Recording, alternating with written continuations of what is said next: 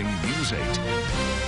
Scouting for Food is back this year once again, March 16th through the 23rd. Here to tell us all about it is Stephen Hoyt, the Scout Executive and CEO for the Seneca Waterways Boy Scouts of America, along with Kieran Hitchings, who is with Troop 178 over in Gates Chili, right? Yep. Okay, and Emily Diaz as well from Foodlink. Great to have you all in studio. Thank you for having us.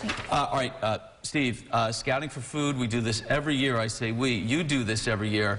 And once again, you're back to make a big impact in our community. Absolutely. Last year we collected 60 tons of food through our Scouting for Food drive, and this year we're kind of expanding it, making it even bigger.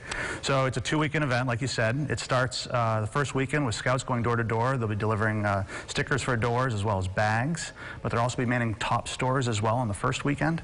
Week-long collections through tops and a number of drop sites, and then come back on the 23rd. Scouts will be coming back door to door to fill up those bags, collect them, and bring them back into our collection centers. So if you get a bag on the door, bring it in, put the food into that bag, leave it out on the 23rd. Scouts will come and get it. Yeah, they'll start roaming about 9 a.m., so put it out early. Great.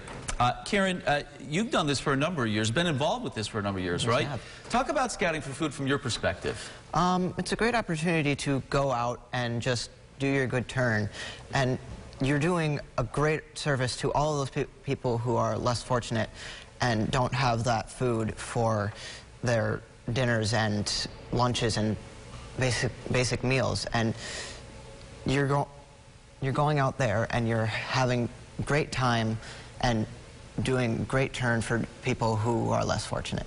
Emily, let's turn to you. You heard Stephen mention it a year ago, 60 tons of food. Give us a sense of what that means for Foodlink.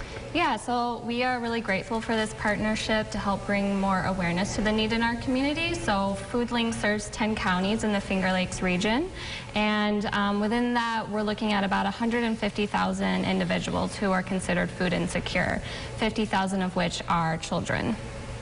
And you're celebrating, or just did celebrate, your 40th anniversary.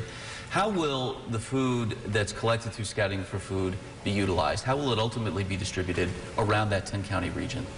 Yeah, so at Foodlink we distribute around 19 million pounds of food every year with the help of great partners like the Boy Scouts. And we are just really grateful and excited to see this partnership grow and better serve our community. Well, we wish you luck with it, obviously, and you as well in terms of collecting all that food. Thank you all for coming in. We really appreciate it.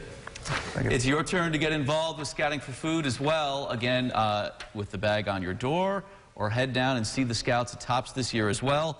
More information online at senecawaterways.org. And as always, we're sharing that link on our site. You'll find it at rochesterfirst.com.